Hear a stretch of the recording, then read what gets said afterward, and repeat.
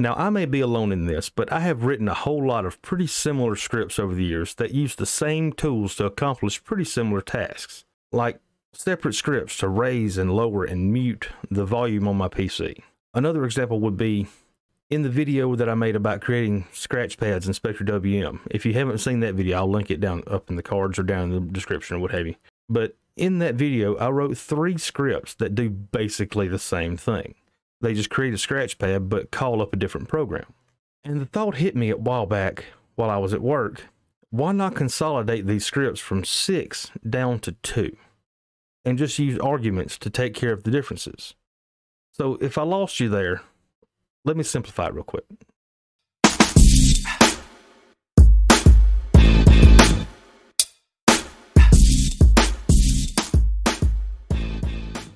So here we are in VIFM, and in my home directory, I've created another directory called Consolidated Scripts. This is a list of scripts that I have consolidated, so hence the name.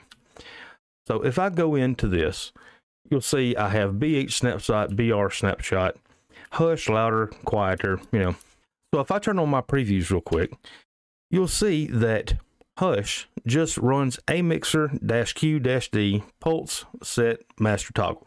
It's a one-line shell script to pretty much just toggle the volume on my PC. Louder calls essentially the same thing. A mixer-q-d pulse set master 5% plus. And quieter does the exact opposite, master 5% minus. This should have been one script and just passed an argument to it. Let me show you what I did to make this better. I actually went a little bit overboard on this one. So this is called volctl. So volctl is actually a case statement. And what it does, it takes my argument. So if I were to put in max or 100, it would run a mixer-q-d pulse set master 100%. If I were to enter raise, louder, or increase, it would run a mixer-q-d pulse set master 5% plus. And then for lower, quieter, and decrease, it would run a mixer-q-d pulse set master 5% minus. Now toggle, mute, hush, and 0. All that does is just toggle the volume on and off. Now min just runs a mixer and then sets the volume to 1%.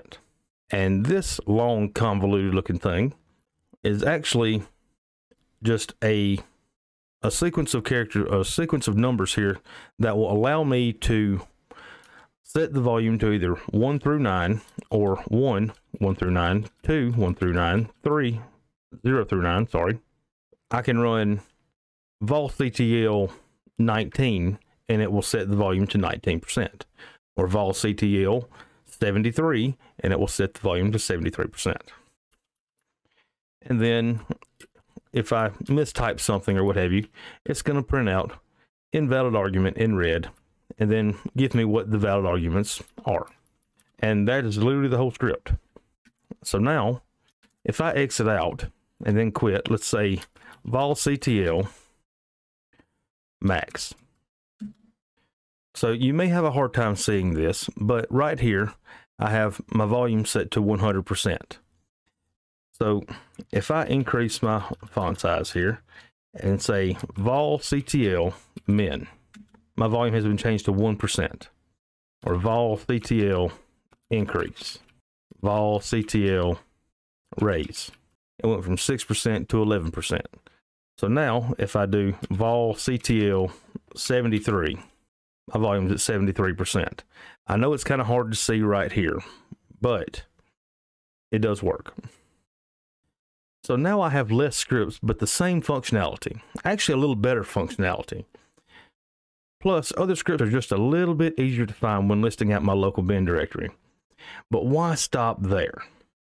I took a look at all of my scripts and decided to consolidate the ones that I could into master scripts. And before long, I was able to replace 3 volume scripts with 1, 5 scratchpad scripts with 1, 2 snapshot booting scripts with 1, 3 snapshotting scripts with 1, 4 virtual machine scripts with 1, and 2 Wi-Fi scripts with 1. So I went from 19 separate scripts down to 6, which is much better in my opinion. So here I am solving problems that I didn't know I had.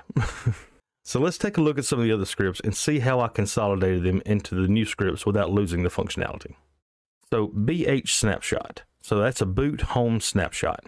If I go into this, you'll see that, you know, I declare my colors, you know, run as who am I, and if it's not equal to root, it's going to error out. It gives me a restore point, restore ID, home subvol ID, and it runs my sed command.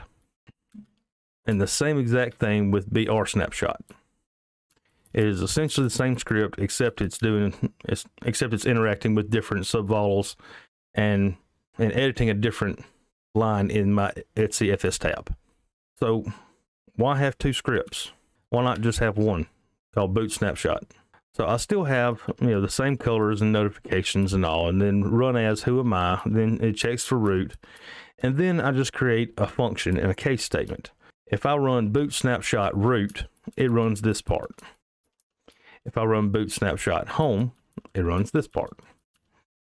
And I get a little notification at the top. Now, the only thing I did not carry over from the old scripts to the new scripts is the sed command. So the sed command, I took out the -i flag. And the reason being for that is because I wanted to have a safety net. So if I ran this script, it would output to the terminal what it would change. And then if I was satisfied with the output, I can go back in, add the I, and I'm ready to go. And I did that for both the root and the home. Now, scratch.sh. This is the one for making scratch pads in Spectre WM. So scratch, and then I run a case statement. So if it's pad, pulse, VIFM, SFM, and FZF. So if I back out of this and then go back to my window, I have a couple of terminals open here, but whatever, it's not a big deal. So if I go to another terminal and I type in, actually let's increase the font size so everybody can see, and let's run scratch.sh pulse. Or if I run scratch.sh SFM.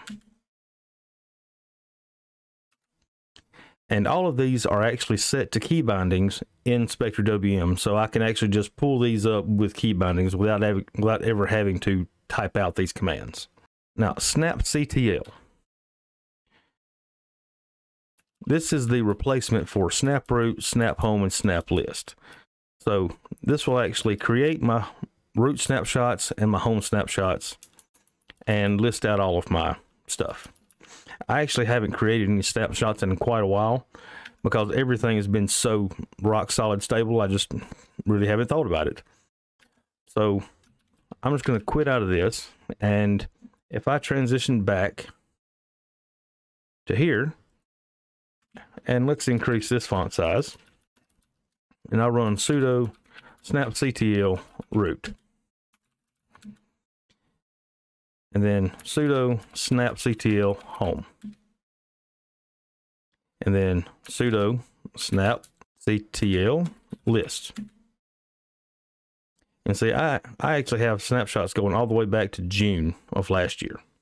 Now the next thing would be my vmctl. Now I'm not going to show this one in action because, well, I don't want to launch a bunch of virtual machines. But anyway, I will show it off though, or show the script anyway. So this one will work with sudo or do as. It's going to print out stuff in red, normal color, or yellow, and it goes straight into the case statement. It takes the argument start or -s, and then gives me a list out in D menu. If I don't choose anything, it exits with 0. If I do choose something, it runs sudo or do as verse start choice and sudo vert viewer -a choice. And then the same thing happens here on stop. It prints out stuff in D menu. I can clone stuff and I can delete. Now I'm not going to talk about Spectre gaps. That's an upcoming video, so stay tuned for that. But this one, I will give you kind of a spoiler. It's a way of getting vanity gaps like DWM's vanity gaps patch, how to get that working in Inspector WM. Now, Wi-Fi CTL is really simple. All this is just a case statement. So Wi-Fi CTL, connect and disconnect. So judging by these two panes in VIFM right now, you can see that there's a ton of scripts here on the left and very few on the right. And these here actually have the same exact functionality, if not more functionality, than all of these here on the left. Honestly, I really like what I've got here. Now, all this took a little research, some time, some trial and error, but from now on, if I write scripts that perform similar tasks, then I will probably do it this way. So that's about all I have for today. If you enjoyed the video, leave a like, and if you think this would help someone, go ahead and share it. If you'd like to take a closer look at any of these scripts that I detailed today, I'll leave a link down to my GitLab page in the description, and if you see anything useful in there, feel free to copy it or clone it or whatever.